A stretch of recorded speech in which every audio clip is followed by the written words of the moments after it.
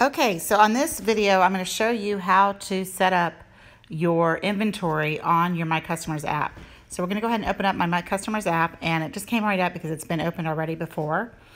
And the very first thing you want to do is make sure you want to go to your orders, and you want to check to make sure that you don't have any pending orders. So if I had any pending orders, they would be showing up above the completed orders.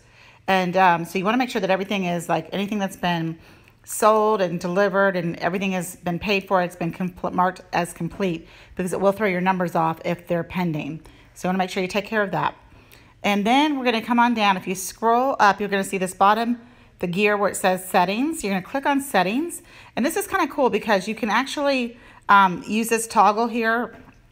And so you can just, when you sign in, you don't have to type in your password every time. You can just do the touch with your thumbprint. You can also set your tax rates. Wherever you live, you can set your tax rate. So it's an automatic default to automatically charge them tax. And you can always change that individually if you have somebody out of state with a different tax rate. But then also, if you come down here to inventory and it says reset inventory, you would click that and you would reset everything down to 0. So this is particularly good for people who have maybe been using the app a little bit, but not really, and you really have never put your full inventory in. Maybe you've been in the business for a while and you've already had inventory, but you didn't ever have it all fully in there. This is a great way to reset everything back to 0 so that you're counting the physical inventory that you have on hand and then putting everything back in. I'm not going to touch that because I just got finished setting my whole thing up, and so I don't want it to reset to 0. I would cry if that happened. So I went ahead and we're going back to the home main screen. And so now at this point, we're ready to go ahead and enter inventory. So what I've done is I printed off of InTouch under order, and you can scroll down and print off an order form, and that's the current order form, and I just printed it off on paper, and then I did a hand inventory of everything in my product line that I have on my shelf, and I wrote the numbers in. And so then I came in here to my inventory. Okay, so I'm going to pick back up with my inventory. So now I've got my inventory counted on my paper order form, and I'm ready to put it into my app. So I'm going to click on my inventory. And the very first thing that I'm going to do is I just go by the order of the order form, and because that way I can make sure that I have everything and then I don't miss things. And so the very first thing on the order form is the Miracle Set. So I'm going to type in Miracle Set. Now you could also type in the product number if you wanted to, but I'm going to just do Miracle Set. Type that in. Do a search. Okay, and so these are all the things that have the word Miracle Set in them. So you'll notice here on Miracle Set with a combination oily, I have 3 on hand. This is kind of cool too because it shows you sold but not delivered. This would be the example of a pending order. So if you did a physical count and you had 3 on hand and you had a pending order sold not delivered of maybe 1, then you want to make sure that you show it that it has available 3. So just so you know, that's kind of why you want to clear out those pending orders. Because what you have available to sell is 3. Okay, so then I can also set a low quantity alert.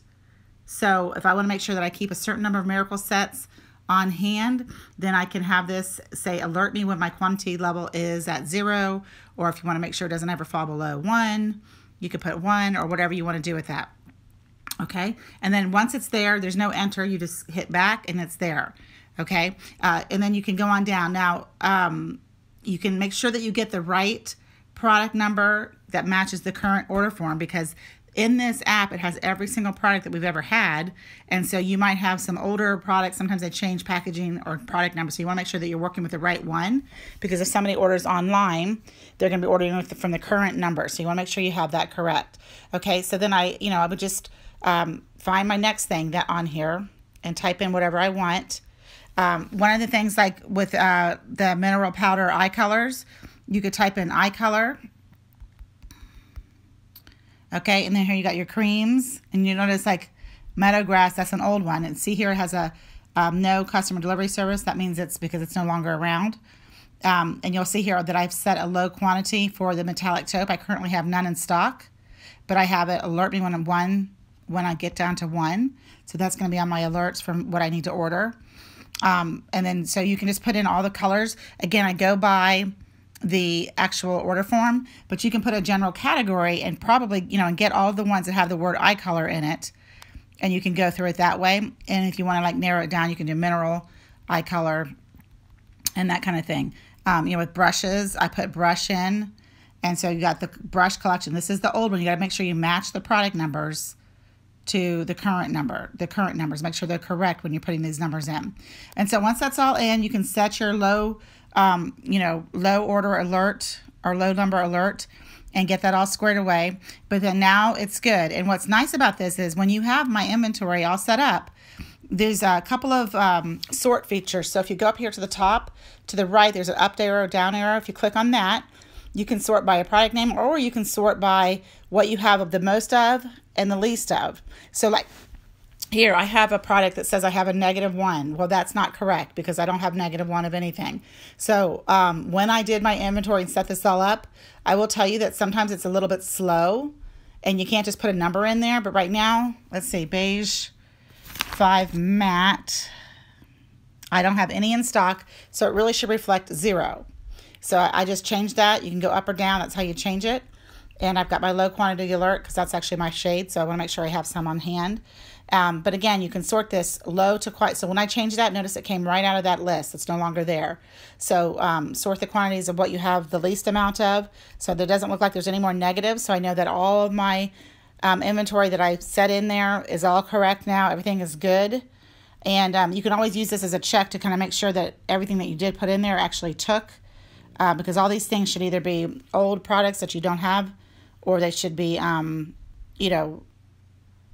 discontinued items or whatever. Things that these are products. I remember they have every product that we've ever made is in here. So I should have 0 of those, and I do. All right, so you can also clear out that sort just by hitting that X. And now it goes back to the regular sorting by the name. And then the side lines here, the horizontal lines, you can click those. And then you can sort by things that are low quantity, which is what I would do. And I'll hit apply. And that's going to tell me what I kind of need to place an order with, what I need to order. So these are really the things that, based on the alerts that I have set for low quantity, these are the things that I have now hit. Now, what I've done is, like my peacock blue, my low quantity alert is 2. So I have it set to when it hits 2 to give me an alert. That doesn't mean I'm going to order any. That lets me know that it's on my alert, because I really don't want more than 2 on hand. And so I've kept it there. So that way I'm alerted of it, but that doesn't mean I'm going to order it. Okay. Let's see. So back to inventory. So you can sort it by things that are unavailable for a customer delivery service. That would probably most likely be all the things that are no longer in our current product line. Okay, so you notice I really don't have very many things. I have a few things, a few brushes. I've got a couple of those Ben stop kits, a few things. But other than that, this is what it is. Okay, one more thing that I wanted to point out with you on the search features with my inventory. Click on my inventory up here, the horizontal bars. I want to see list my inventory in low quantity. I want to see that. And so everything that I have a low quantity alert for, when it's hit that number, it's going to show up here. But then really what I want to know also is, I'm going to hit the up and down arrow, and I also want to know quantity low to high. Okay, so I'm very interested. You notice here it's got a sort and a filter. You can actually put both of those in there. And so now everything that has 0 quantity on my shelf is showing up here at the top. The zeros are the things that I have said, hey, I want to make sure I have at least something on hand, and it's giving me an alert. So it helps me zone in on for sure what I want to make sure is on my order, so that I can actually get those things. And then it's going to show me, as I scroll down for the quantities, it's going to be in the 1s and the 2s. And so those things, at least I have one of them. So, if I have certain things I need to order, at least I have the most urgent things are at the top of the list. So that's just another feature that you can use. Right. So I think that kind of tells you how to get it all squared away, and how you can use these different searches to help you filter and narrow down what you're looking for. Really excited about this app.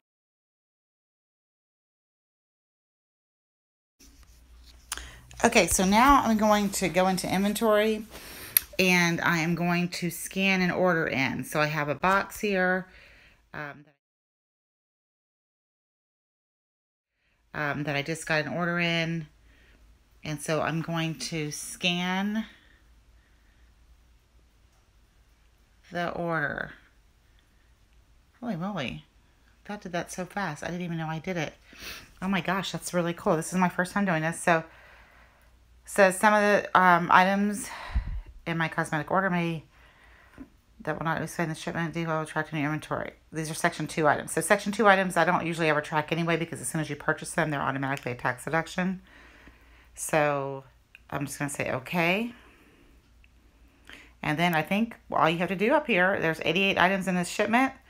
And all I'm going to do is hit add to my inventory. Yes, I would like to add this to my inventory. And super duper easy. Inventory updated. Wasn't that crazy fast? So that's exciting. Those things were all added to my inventory, and it's as easy as that. So now it's done. Super excited. Can't wait for you guys to try this.